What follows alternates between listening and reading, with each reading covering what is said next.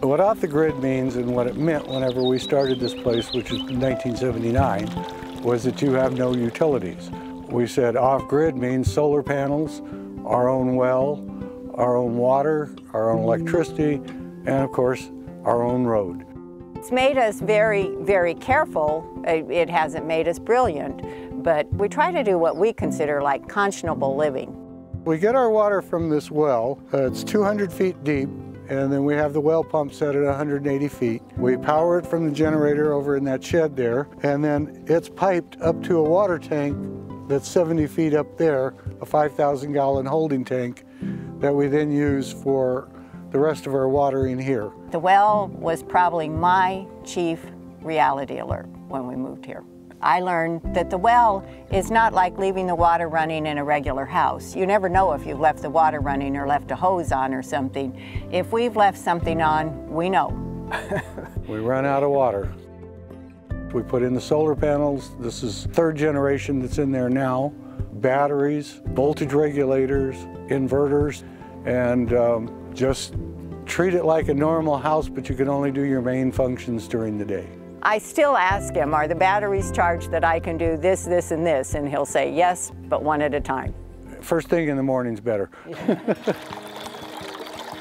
A guild is really a grouping of plants that are anchored generally by a large tree like this screwbean mesquite, and then in the understory, a combination of other plants. The tree provides shade and protection and also attraction. We love flowers. So this is a native goldeneye, I believe, and then we have a buckwheat. These are volunteers. All day long it's pulsing with life. It's also far enough from the house that our activity has less impact on it than those areas that are closer to our doors and our patios and stuff. So we have a lot of fun up here. This is a common name, desert apricot. They are very interesting plants because they're an indicator species of how much water we got in the winter. If they come out with a dark green, that means we didn't get enough water for them to produce seeds. If they come out a luminous green with their leaves, then that means we got enough water.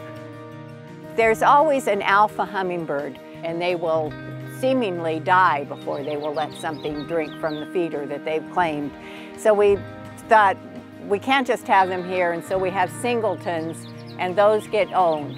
This is sort of this is like the dining hall, and those are, you know, your breakfast in bed or whatever kind of thing. We've loved them. We have them in the winter, we have them in the summer. They're kind of the river that runs through our wildlife up here.